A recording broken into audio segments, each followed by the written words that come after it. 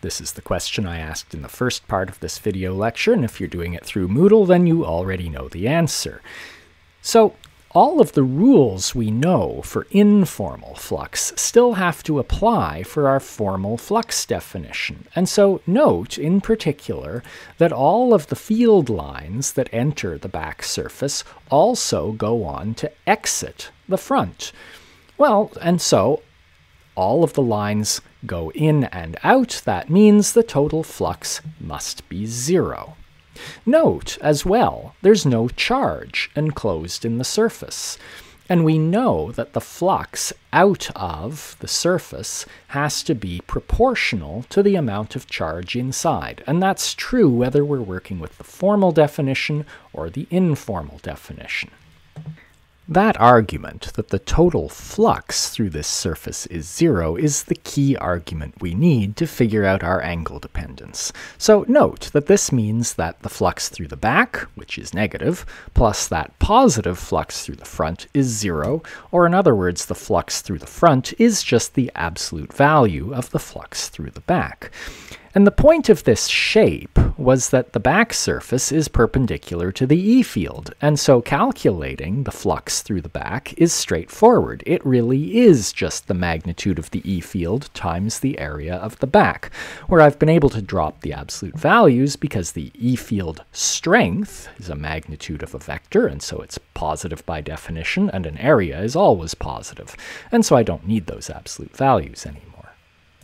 The rest is all geometry, and maybe you already see the geometry. In particular, there's a little bit of trig, but in case you don't see it, I'm going to go through it slowly and carefully. So first, let me define some lengths. The back surface is just a rectangle and has some width w and some what I'll call length L back. And similarly, the front surface has exactly the same width w, but some other length that I'll call L front. Now what I really want is the flux through the front in terms of the E field and the area of the front with whatever angle dependence. And so I want to replace this A back with something in terms of A front.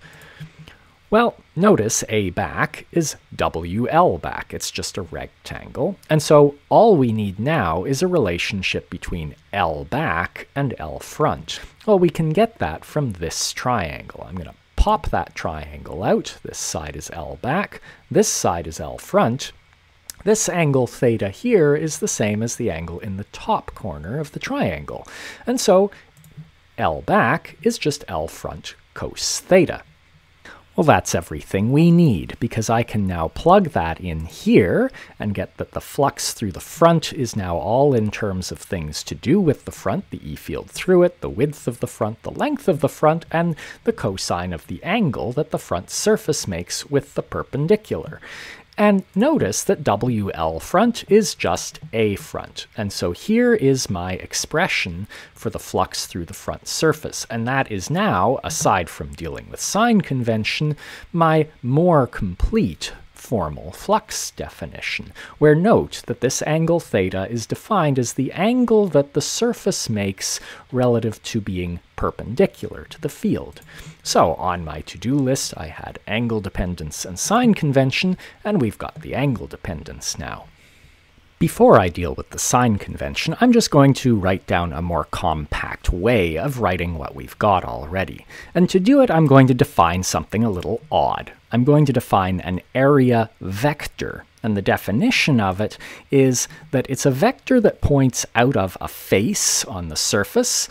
It has a magnitude which is defined as being equal to the area of the face that it's pointing out of, and its direction is perpendicular to the face and outward, right? It doesn't point in to the surface, it points outward. So with that definition, now look at how that area vector at the front is related to the E field vector. Notice that the angle between them is the same as this angle theta that's between A front and the perpendicular to the E field. But wait a second, we've seen this before. When we have two vectors and we want a quantity that is the magnitude of the one vector times the magnitude of the other times the cos of the angle between them, that's what we call the scalar product, or also we call it the dot product. And so this is a nice compact way of writing it because that includes the cosine theta inside it. Let's look at how that plays out at the back surface. Remember that the area vector points outward, and so this A back vector is pointing back this way, and the E field vector is the same at the back surface as it is at the front surface. Well, now notice that the angle between A back and E is 180 degrees. Wait a second, cosine of 180 degrees is -1. And so this is giving us the negative flux that we want here. And in fact, anytime the E field is coming into a surface, the angle between the E field and the area vector will be greater than 90 degrees, and we'll get a negative flux. So not only is this a more compact way of writing our flux, it also deals with the sign convention, and so this is our fully formal flux definition. Well, fully formal except that it only applies if we're talking about a uniform field through a flat surface. Most of the time, unfortunately, we're not calculating fluxes through flat surfaces. Most of the time we're dealing with the things like cylinders and spheres and such. And so we definitely need to know how to deal with non-flat surfaces and variable fields. So here I've drawn a curved surface and a non-uniform E field through it, and I'm indicating that this is the outside and this is the inside. So this surface must curve around and meet itself somewhere down here. And let's now think about how we deal with the flux through this. Well, the way we deal with it is a familiar way. We can talk about splitting the surface up into little chunks. And now each chunk has some area, let's call it delta A, and so I can define for each chunk an area vector which is perpendicular to that chunk, which I'm approximating as a flat plane, and so we would call that area vector delta A. And there is some angle between that area vector and that E field. And so now I can say this is the ith chunk, so I'll call this delta AI, and the E field through it is what I'll call E sub I. And so I can now simply say that the total flux through this surface is going to be approximately, because these are not really flat faces, a sum over all of the chunks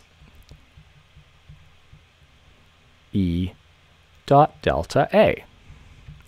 Well, I think this is probably looking pretty familiar to you, because all we have to do now is take a limit as our sizes of our chunks go to 0, and we get an infinite number of pieces that we're splitting the surface into, and our flux is going to be now not approximately, but in fact equal to an integral over the surface, which may have you a little worried, but we'll see that it's not so bad. E dot, and these delta A's turn into dA vector. And so that is the way we will do it, except that there's a special notation that if the surface is closed, then we just indicate that in the notation with a special symbol. We take the integral sign and we put a little circle on it, and that just means that this is an integral over a closed surface. That probably looks scary, but as you'll see as I work some examples of it in this lecture and next lecture, it's actually not so bad.